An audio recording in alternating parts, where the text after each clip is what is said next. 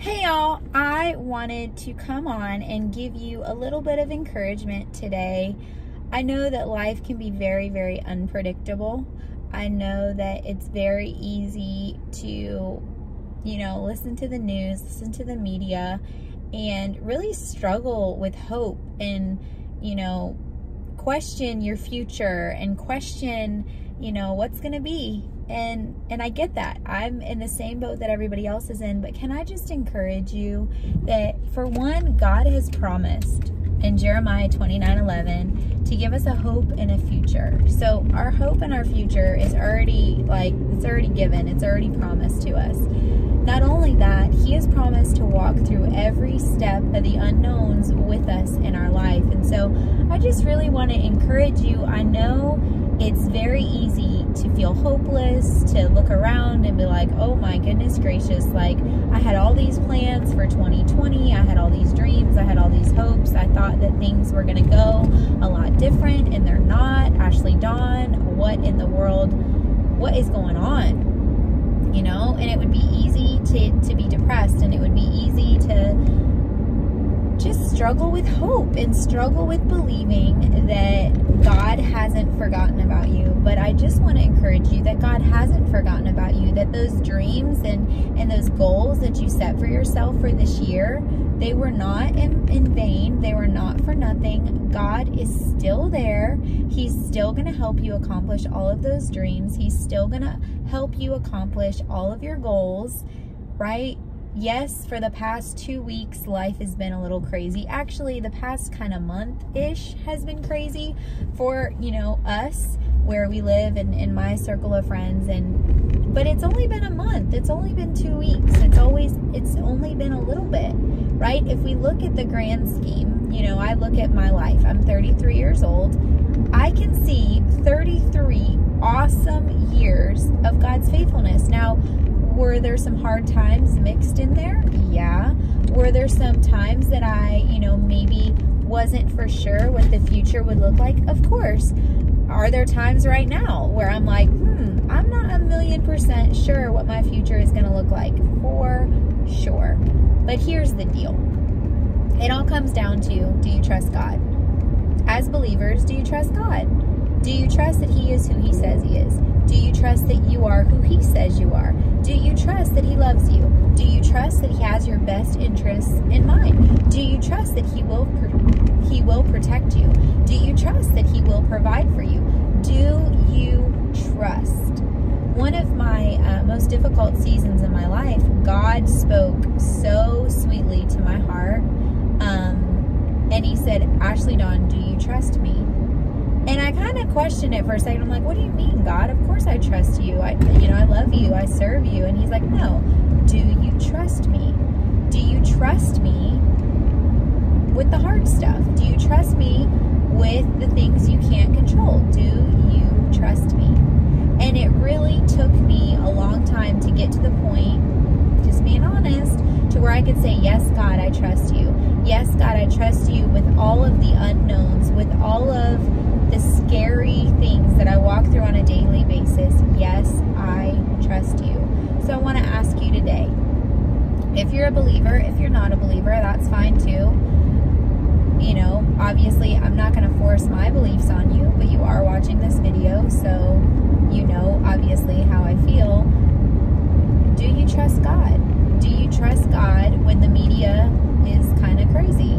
Do you trust God when your relationship status isn't, ideal? Do you trust God when your financial status isn't what you, want? Do you trust God when your job status isn't what you want? What about your health? Do you trust God when your health isn't, where you want it to be? Do we trust God when things get hard, or do we just trust Him when they're easy? I know that for me, the hard times in my life, a lot of times bring me closer to God, and they remind me of God's goodness and God's faithfulness. The harder times, they cause me to pray more. So maybe look at your hard circumstance, your tough time, your difficult season, and instead of looking at it as a burden or a hindrance, start looking It's a reason to focus on God. It's a reason to look at God. It's a reason to pray more. It's a reason to trust more. It's a reason to say, you know what, God, I'm not you. I don't know what the future holds, but I'm trusting that you hold my future. And I'm trusting that you will work all things out for my good and for your glory. Even in the confusion, even in me not understanding, I trust you. That I can hope, that I can dream, that I can believe, that I can trust that you're going to do something awesome with my life. And even if it doesn't necessarily look the way that I want it to right now, I'm still going to choose to trust you. I'm going to trust you in the unknowns. I'm going to trust you in the knowns. I am just going to rely on you and see what happens. I want to encourage you. Don't give up hope. Don't do it. Always, always, always have hope and trust in God. That's my best advice that I can give you. And I know that some of you may be watching this saying, that's a lot easier said than done. You know, I have this mountain in front of me. I have this thing that I'm going through. Could it be that maybe, just maybe, the mountain in your life that you're currently going through, not only is it for you to see God's faithfulness in your life and for you to see God's goodness in your life, but maybe it's for the people around you. Maybe God has assigned you a mountain so that not only can He help you move it, but so that all the people in your life can see His faithfulness. They can watch you move your mountain, and it can give them courage and hope to move theirs.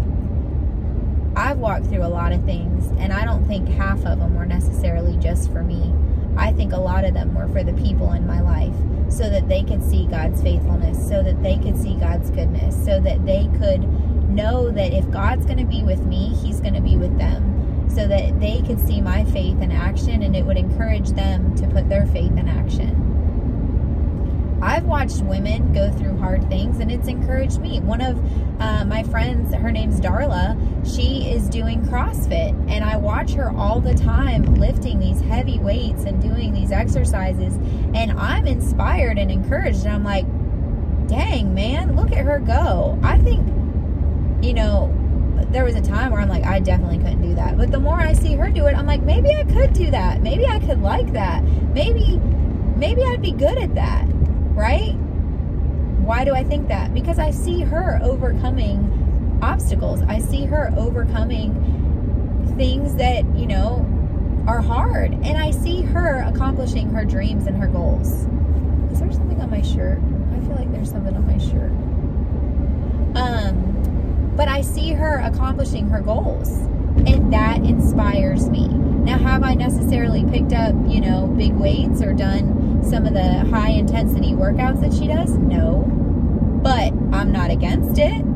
You know, if there was an opportunity for me to do it, I might do it. And the more that I watch her do it, the more that I get encouraged and inspired to be like, hey girl, you could do that too. You know, maybe it would be really, really hard at first, but the more you did it, the easier it would get, or the stronger you would get, and you'd be more able to lift those heavy weights. You'd be more able to do the hard things that you don't think you can do right now. So maybe you're a Darla in somebody's life. Maybe you are encouraging someone or inspiring someone to do hard things. Maybe you are showing them that the obstacles in front of them aren't so big. Maybe that your life is showing other people that mountains are moved every day, that God is still working, that miracles happen every day, and maybe your life is just the proof that somebody else needs to see God working so that they believe and so that they trust in God too. Your life is on purpose. God has given you a purpose, and your life is on purpose. Don't ever forget, God loves you, and you are here for a reason. And that reason, man, if you knew how special you are, if you knew the plans and the purposes that God has for your life and how He's going to use your life to impact the world around you, it would amaze you.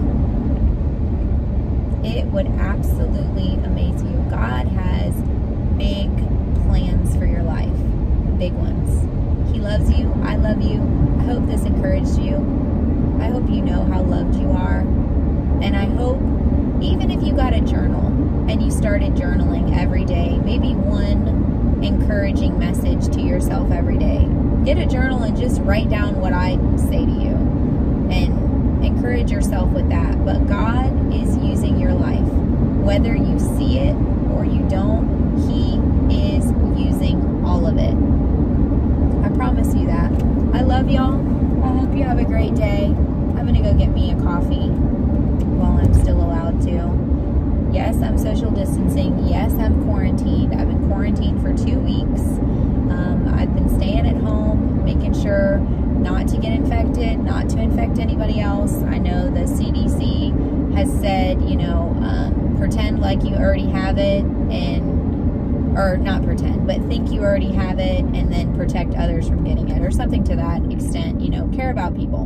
And so I have been doing that, and I have been making sure that I'm distancing and that I'm not exposing anybody to anything, and that I myself am not being exposed to anything, you know, that I would bring home and hurt my mom or hurt anybody else. So, and I encourage you to do the same. But you are special, and God has big, big, big plans for you. Your life is not an accident. Your life is a miracle that God has purposed to bring healing, to bring love, to bring joy, to bring light and positivity and power and courage to all the people around you.